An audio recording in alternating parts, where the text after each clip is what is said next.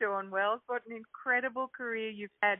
If I could just take you back, Gilligan's Island, still showing worldwide in over 30 languages, about to celebrate 55 years. You've enjoyed playing unapologetically the good girl. Well, I think, Maryanne, you would confide in me, you would talk to me, you would trust me, and that's kind of who I am, really. So I don't think you can play a character over and over and over and over again. Gilligan's Island was 3 or 4 years. The essence of you comes through and on film. And I think that's who I was. And you can't fight it. It made me a living.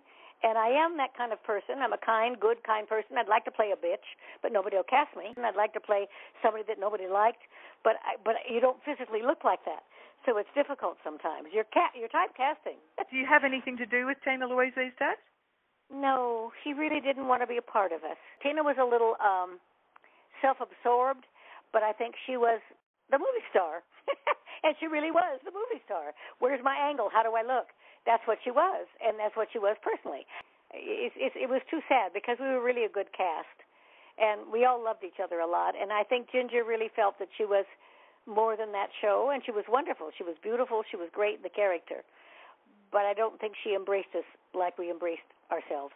You were selected as Miss Nevada and were in the Miss America 1960 pageant because you were just so gorgeous. You looked amazing. You still look amazing at 81 years old. I don't have children.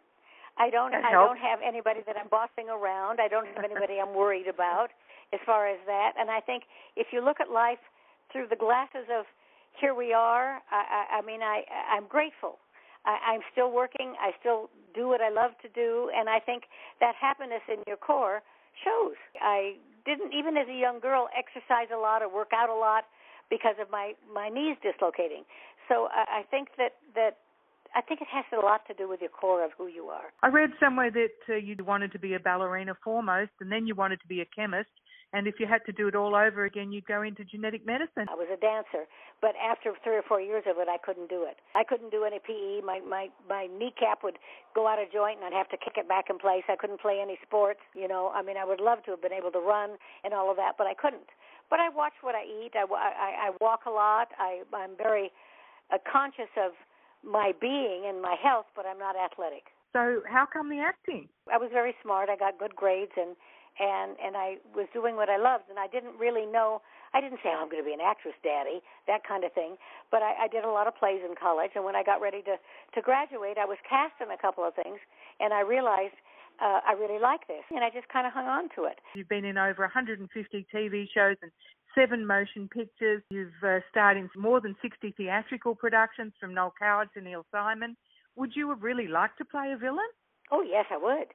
But you wouldn't cast me. So you have to kind of, if you're a soprano, you're a soprano. Yeah. So you have to kind of go with what you do and what you do. I would love to come in and absolutely play a bitch, pardon the expression. Everyone always wants what they haven't got. Did you ever imagine it would have such longevity, that show? Oh, no. The critics hated us, thought it was the stupidest thing ever. We're in 30 languages all over the world. It's amazing to me. But that was that generation. And you couldn't be mean, and you couldn't swear, so we were part of your family. Do you think that was the appeal of the show, that you did come into everybody's homes and become part of their family? Oh, I think so. I think you all embraced us. You might have identified with each of us, or you knew you couldn't really be mean, or you kind of forgave Gilligan the things he did wrong. Kind of a buffoon, but you loved him anyway. I don't know if you could do that today. I don't know what we see today, but I think television gives you a chance to take a deep breath and you're away from life. Dawn Wells, it's been an absolute pleasure speaking with you.